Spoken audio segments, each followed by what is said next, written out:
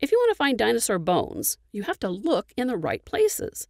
And getting bones from the field to the museum takes a lot of work. So let's get started here.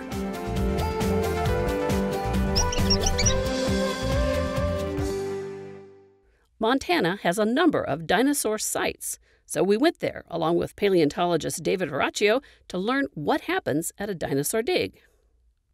So we're in the main quarry where we've worked the last 3 summers, and in the past weeks we've exposed some larger bones of a duck-billed dinosaur, and they've been covered with plaster initially, and now we're kind of digging around them. We'll have to cover them more with plaster and burlap in order to get them out of the ground. So how do you begin the process? We basically sort of flatten the quarry out and kind of just go sort of peel off layers of the rocks and work our way down until we encounter something. In order to protect the bones, we cover them with the white plaster jackets. And then we want to take the bones out as one piece. So, you know, due to fossilization and the geologic processes, the bones are all broken up. So we want to enwrap them completely in plaster jackets. So we kind of have to trench around them to get a full circle around the bones, and then we can kind of wrap them completely. And then once that's done, then we can remove them from the ground.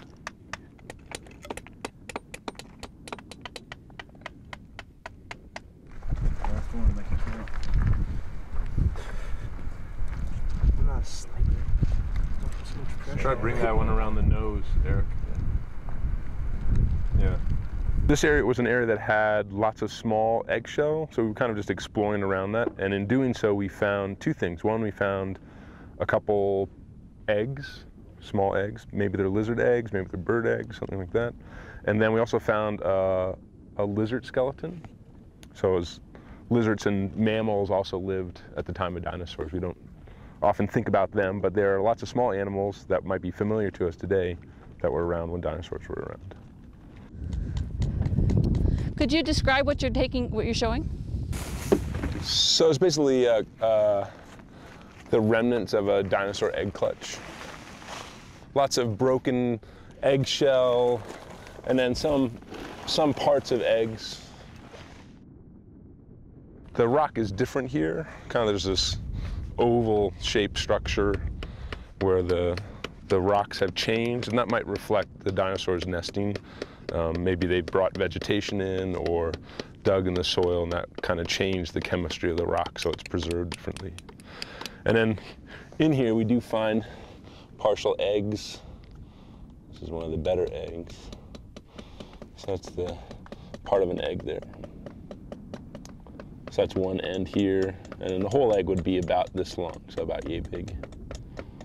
They're kind of neat because they have a bumpy surface, kind of different from modern reptiles and modern birds. They have kind of a goose-bumped texture to them. What kind of dinosaur are you finding here? What's the basic, what you're looking for?